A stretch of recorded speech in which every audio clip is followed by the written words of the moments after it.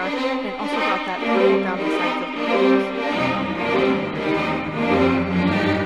I'm using a bit of a deeper purple to really concentrate on that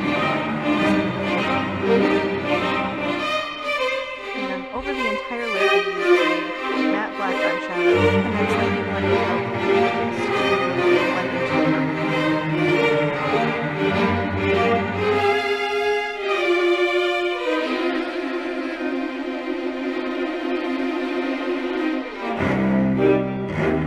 Started to smudge that black down the sides of my nose just a little bit more.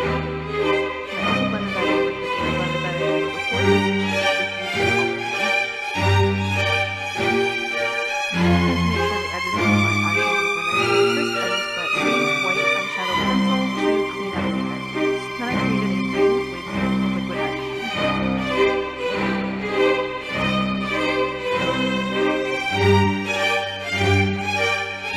Also added points to the inner corners as well.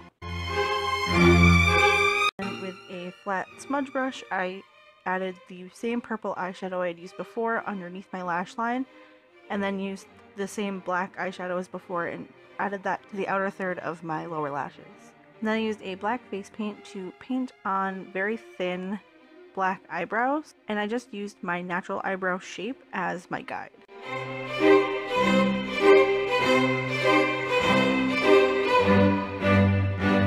The same black face paint, I painted in the very center of my lips, almost into a baby doll shape, and then added the corners as I went, just to make sure that they were even and didn't move. And then using the blending brush I'd used for my eyeshadow, I used what was left on the brush to contour my cheeks. And then I added 2 coats of mascara, and added mascara on the bottom lashes as well.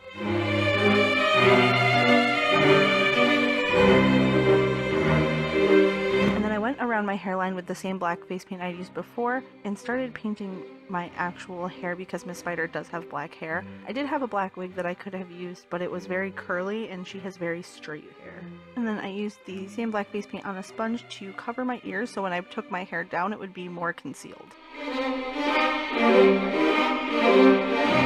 I took my hair down and put it in a very low ponytail and pinned the ponytail underneath the rest of my hair so it created a fake bob. And then I had a shirt with a green tied bit at the bottom and I just used that as her little ascot.